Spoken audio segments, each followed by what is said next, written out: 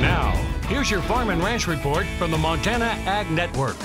And welcome back to your noon news. Well, as interest in hemp production continues to grow, the USDA has finally announced the establishment of the U.S. Domestic Hemp Production Program, which was authorized and required by the new Farm Bill.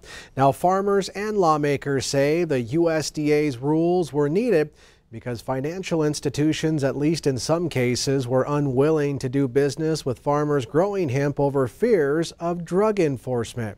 Montana Senator Steve Daines is among those who are applauding, though, this week's announcement. Hemp in Montana is a great opportunity to create Montana jobs and to grow Montana ag. And as a member of the Senate Agricultural Committee during discussions for the 2018 Farm Bill, I worked hard to create more opportunities for Montana farmers and remove hemp from being considered a controlled substance. I'm very glad to see Secretary Perdue and the USDA move this process forward with the creation of the Hemp Production Program, which will help provide regulatory certainty for Montana farmers interested in hemp production. Now, all but 4 states have passed laws allowing hemp production, but most states are working on their rules and we're just waiting for the USDA's guidance before completing those rules.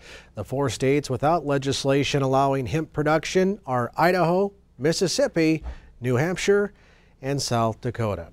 Now, for more information, please visit our Montana Ag Network Facebook page. Stay with us. We'll have more ag news right after this.